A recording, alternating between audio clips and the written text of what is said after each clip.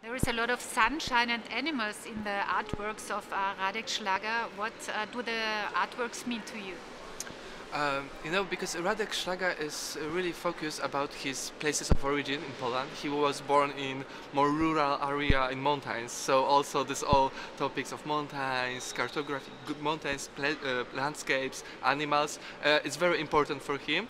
And it's also kind of tricky play because of the technique and the topic, because he always used oil on canvas, which historically is more focused on this more representative subjects and themes of paintings, but he made this trick to making this rural scene to be word of it. This all peaks, coasts, mountains, and people from there.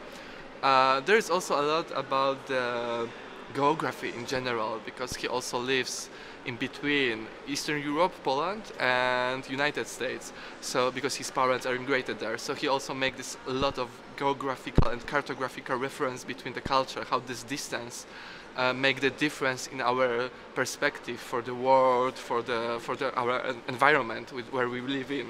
So that's why you could also find a lot of maps in here, some this kind of elements in his painting.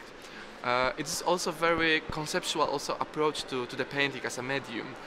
His technique is more related to experiment with the sewing.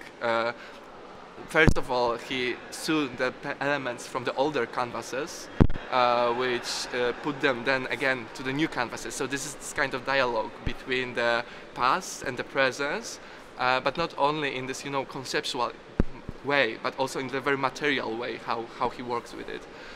But also in this way he started to make canvas not only the surface for the image, but also the visible material itself, and he trying to change the painting from the flat surface of 2 dimensions into something more sculptural, more relief even.